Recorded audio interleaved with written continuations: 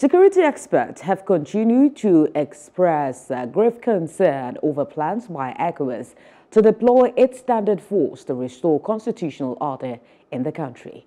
Speaking to journalists on the sideline of its Lagos 2023 annual general meeting and election, the immediate past president of the Association of Licensed Private Security Practitioners of Nigeria, Wilson Esawedo, stressed that more dialogue should be explored as Nigeria will suffer the most in the event of war.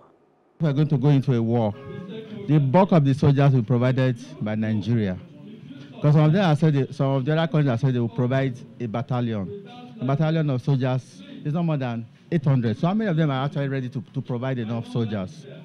And they need minimum of 22 soldiers to go into that offensive. And you discover that the other countries may not provide up to 3,000 or at the most 4,000. We have some countries that are actually backed out. Ghana has backed out. So you discover that more of our Nigerian soldiers are the ones that will bear the brunt. So if people are going to die, it's going to be more of us that are going to die. So it should be more of it should be more of dialogue, because you discover that in that country, the Western powers are going to unleash all their equipments.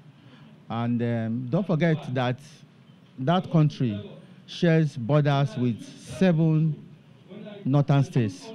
And there's no guarantee that that war will not come into our country. So that's the part I'm worried about. We should continue to dialogue with them so that we can see reason and come out of this mess. War.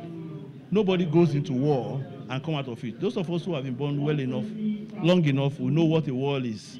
We don't want a war within our neighbor, Niger Republic, but I think we can resolve it amicably. The security expert also greatly disturbed by news of purported infiltration of the sector in Lagos State by quakes and alleged runaway Boko Haram insurgents, calling on members of the public to be vigilant on who they engage as private guards, as they are a security risk.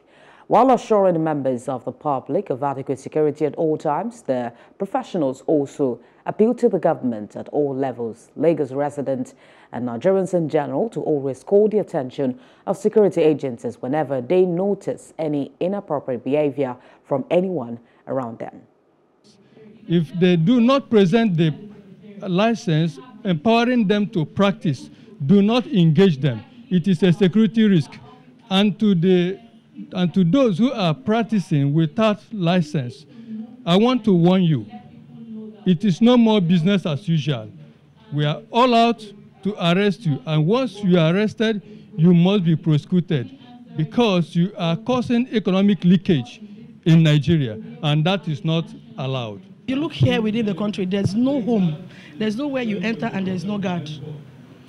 Meaning that for us to even do anything and remain safe as a country, we should pay heed to those guards. But most times in the country, people look down on them, forgetting that their life, their properties, all that concerns them is generally controlled by these guards.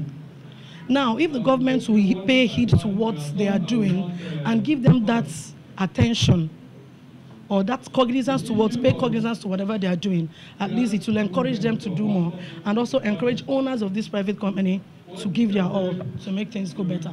We have this association of registered licensed security companies, which is helping the government in the grassroots security of the state. Unfortunately, we are confronted every time with this problem, and that is we have much of this quack unlicensed operating freely.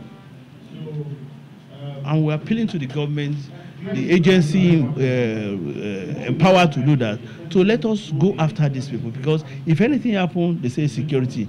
Who knows if most of these people are even Nigerians that can be used to counter our efforts in security of the state.